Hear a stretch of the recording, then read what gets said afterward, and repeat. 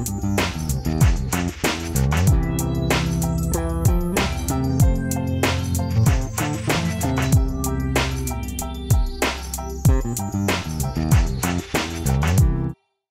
everybody, thanks for joining us again. Now we're going to go straight into active passive range of motion and strength testing of the knee. This is video 2 of 5 of our AFP video series on the examination of the knee.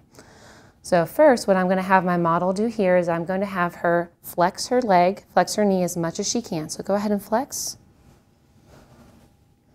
Good, and go ahead and relax and go into full extension for me. Great. What I like to do after I have my patient actively flex her knee to her fullest capability, I like to compare it to the contralateral side. So go ahead and do the same thing on the other side for me, please. Great, and go ahead into full extension for me. Go ahead and back down. Wonderful. So what I'm looking at here is I'm looking that both sides are comparable. The other thing that I will do, I'll stick my hand underneath the patient's knee and I will say, push my hand down into the table as much as you can.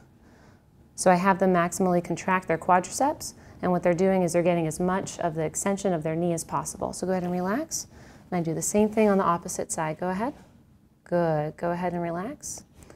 Now, if you have a patient who is unable to fully, actively go through flexion and extension of the knee, what I do is I bring them through that range of motion myself. So I'll bring that patient back into as much flexion as possible, and then bring them down into extension.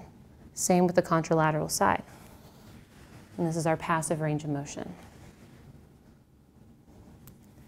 Strength testing.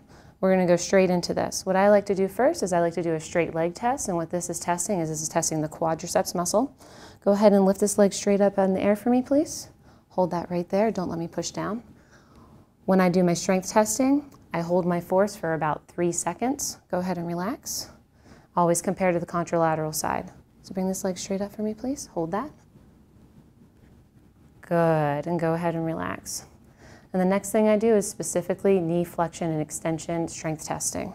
So I'm going to bring our patient up right here, and I'm going to stabilize her knee with my one hand. My other hand's going to be right here, down on her tibia, and I'm going to have her try to kick her leg out as much as possible. Go ahead. Good, and again, I'm holding this for approximately 3 seconds. I'm going to do the same on the contralateral side. I'm going to bend her up. Good. Push me out. Good. Go ahead and relax. Now, for testing flexion of the knee, what I'm going to ask my patient to do is to roll over on her stomach, so lay prone. So go ahead and turn over for me, please. Good. This is one of the best positions in which to test this strength. So I'm going to bend her up to about 90 degrees. Now resist me. Don't let me pull down. I'm going to pull down on you. Don't. There you go. Good. Again, I hold for about 3 seconds. Go ahead and relax. And then you compare it to the other side. Hold right there. Don't let me pull down.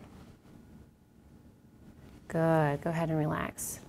And this concludes our assessment of the active passive range of motion and strength of the knee.